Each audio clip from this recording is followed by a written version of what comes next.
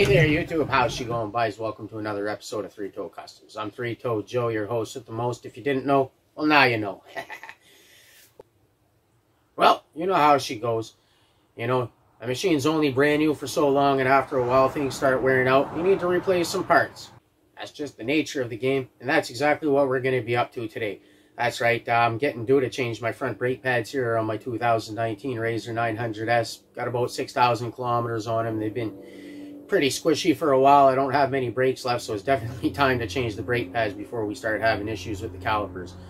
So what we're going to be showing you today is how to inspect your brake pads, how to change your brake pads if need be, and also how to adjust your brake calipers to get the longest life possible out of your brake pads. So if that's something that interests you, well, then grab your tools and follow along.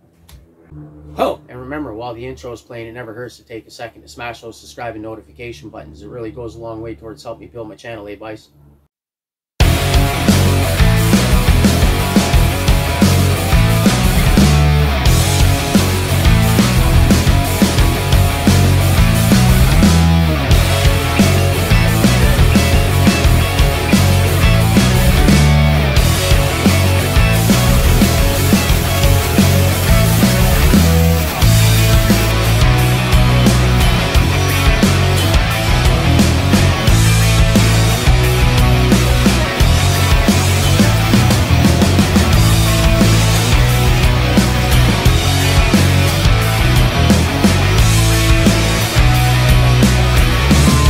Alright, so before we get right into changing our brake pads, maybe we'll just take a second here and we'll talk about brake pads. So what I got here today is I got Super ATV sintered pads. I've heard decent things about them. Personally, I don't know how long they last. Through the years, I've owned the RZR 800 for about 5 years, and now I'm 2 years on my RZR 900. And what I've always found is OEM pads seem to last the longest. You know, makes sense, right? Actually, OEM pads from Polaris are actually pretty decent. Now, you go on Amazon and eBay, and you'll see all these really cheap, no-name pads, you know, $20 a set, $30 a set. And you might think, I'm going to save a few bucks, and that's going to be a good deal. But, I mean, are you really saving? I've tried these cheap pads and got maybe 4 or 5 rides out of them. Didn't last very long at all before I had to change them back out again. So, I mean, when you take into consideration the time it takes you to change the pads, plus what they cost, and if you got to change them 3 times as often as you do the OEM pads, you're really not saving any money, and you're definitely not saving any time. So, yeah, like I said, a good alternative for brake pads that I found that actually seem to last, you know, a decent fair amount of time that I've personally tried are the EBC brakes. I believe it was the EBC Severe Duties that I had on the front of my RZR 800. They didn't last quite as long as OEM, but they held up pretty good, and they did last a good long time for me. And I mean, if you've watched any of my other videos, you'll notice that I'm pretty hard on the throttle, and sometimes I have to brake pretty hard, so having good brakes is a must for me. But right now, my brake pads in the front of my RZR are pretty low. I don't have much left for brakes, so we're definitely going to go ahead. We're going to pop those off and be changing those out with these Super ATV sintered pads, and we'll see what kind of luck we have and how long they last. So let's get right into her, boys. Alright, so now that you got your machine all jacked up, your wheels off, first things first is the visual inspection, of course. What you're going to be looking for is basically, you should be able to tell here. I'll bring you guys in a second here. But you should be able to tell how much brake pad you have left, which you'll see in a second. Mine, I really have none. And you want to inspect your brake rotor too at the same time. Make sure to see if there's any deep gouges or any major surface damage going on there. If there is, you probably want to replace your brake rotor, but mine looks still pretty good, so I'll bring you guys in so you guys can have a look. Alright, so when you get in closely here, you can see where your pad bracket is. You should have a gap in between there and your brake rotor. We'll show you on the other side where I already changed the pads, but basically you can tell I have no pads left whatsoever. So we'll just go to the other side and show you what that looks like. See, if you look on this side here where I already changed the pads, hey, there's tons of gap. You can see the pad in there. So if your pads look like that, they're probably good. Maybe just take a second and adjust your pads, which we'll show you guys that in a minute after we get the other pads changed out here. Okay, so first things first, when you get here is you want to remove this here little plastic shield here. That's in your way of getting at everything. It's kind of in the way of your mounting bolts and your adjusting screw, so you want to go ahead and get rid of those. The proper size Torx for that is a T30. Yeah, I just like to use my trusty little impact gun here. Make sure it's set the right way. And makes quick work of things.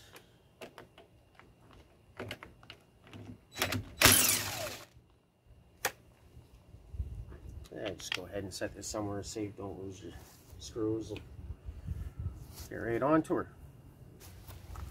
Okay, so before you go and you remove your caliper, what you want to do is you want to release your cylinders to make room for your new pads. You can do it after you remove the caliper. I've seen people use C-clamps and stuff like that, but all I like to do is I like to get a nice big flathead screwdriver like this, and then I'll get it on the side of the pad that's on the side of the cylinders, and I'll just give it a little pry over. You're not going to hurt the rotor. And once you're in there, you can get right in there, and they push out pretty easily. I never had too much trouble. This is how I do pretty much all the any vehicle. I always just do it like this to release the cylinders first. Yeah, it helps to remove the... So now that we got our cylinders all pushed in, you see our pad here is nice and loose. Now we go ahead and remove our caliper. And before you remove your caliper, it's always easier to do this at the same time too. Is you have a little adjustment screw right back here in the top part of on your top slider, and it's a 5mm Allen head. So what you want to do is you just want to go ahead and you just want to back that off about 3-4 turns. So.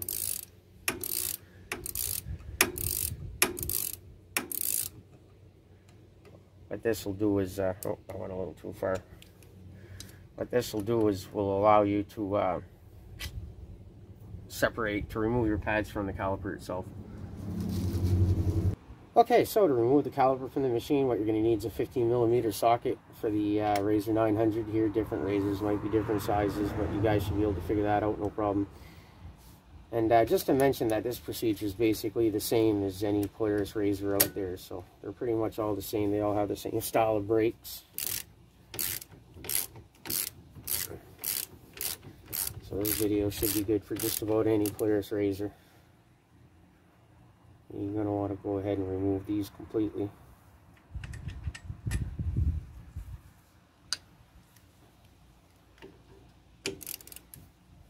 And, I like to work outside just because it gives me lots of room in the shed. I'm a little limited, but when I work outside I get tons of room to do what I need. There we go.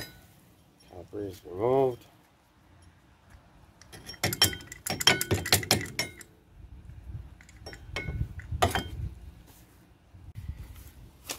Okay, so to remove your pads from your caliper bracket, as you can see, when you get there, you're like, man, how's this going to work, right?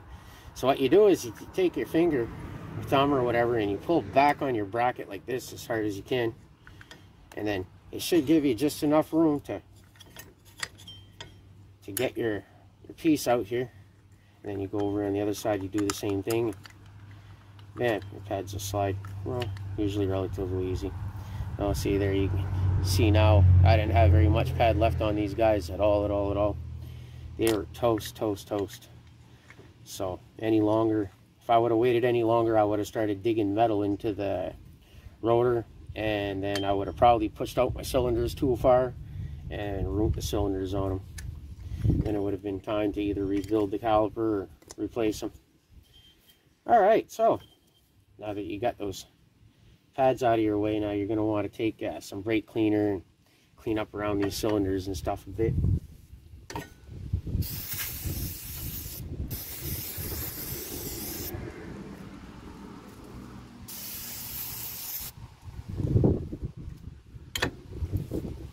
And while we're at that, something else you're going to want to do here is you're going to want to remove this completely.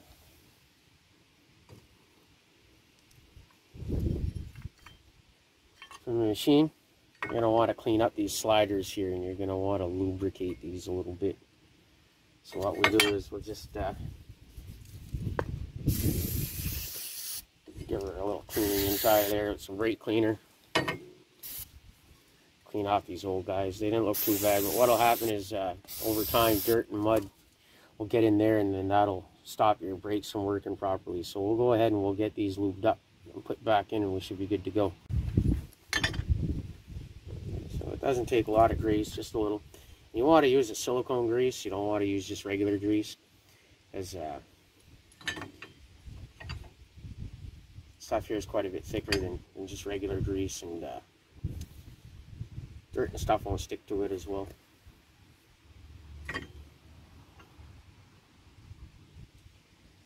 And that's it. That's all you need to do. Just a little quick light lube and start putting her back together. So again, when you want to get these guys on, I'm just going to go ahead and slide your bracket over. Then you want to make sure that these rubbers here connect back into their spot on the seal. You know, grooves in there.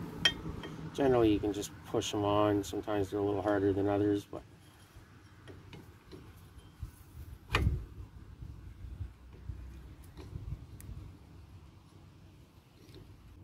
all right. So before we go and we reapply our caliper, we're just gonna give our rotor a quick cleaning here. Good old brake cleaner. Always clean your brakes up while you're doing this. Makes a little bit of a difference. Dirt and mud.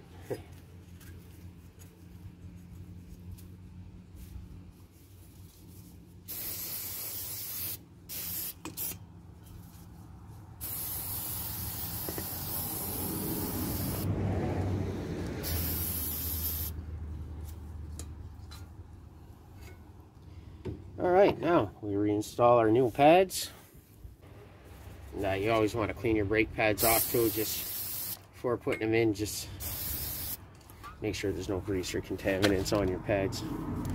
Now putting them on will be the same as just reverse taking them off. You're just going to want to get them set in there, push your bracket over to one side, get one side in, come over on the other side. Generally they go on real easy. There we go. And then same thing for your next one. Just make sure you flip it around the other way.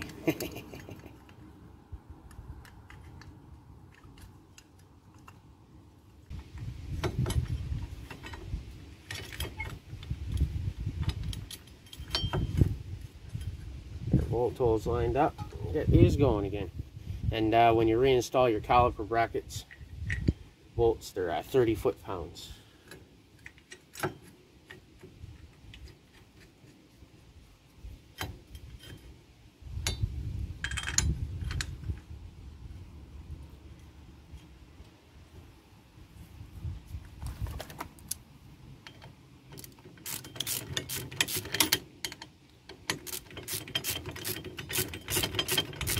Okay, so what you want to do before you put your plastic bracket back on is you want to come in the machine, pump the brakes till they get hard, you know, so your calipers are all pushed out as far as they can onto the rotors.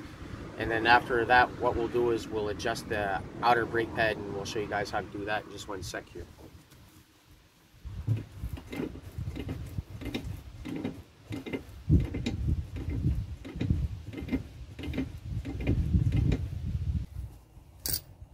Okay, so now that you have your calipers all compressed here, what you want to do is you just want to make sure that the brakes are releasing freely here.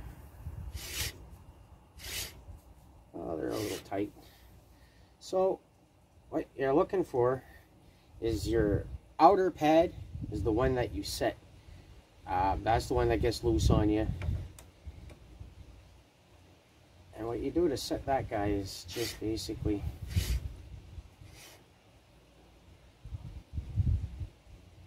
seems like they're already pretty darn tight. Don't look like there's much for adjustment here. What you want to do basically is just take your bolt, you want to tighten it in.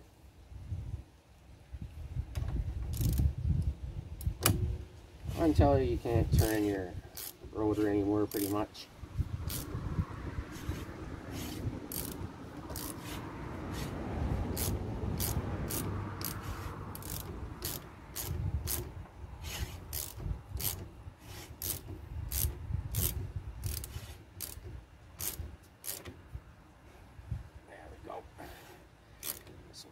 On there now, then what you're going to want to do is just take this and then set yourself up where you can get a good half turn, and then you want to back it off about a half a turn. So basically what I do is just start either straight down or straight up. That way there I know half turn is 180 degrees through, and then see, caliper releases again. A little bit of rubbing noise is pretty normal. That'll wear itself out at the time. So, and then basically now we're pretty much done. We just have to put our bracket back on, and then we'll talk about burnishing the brakes. Burnishing, sorry.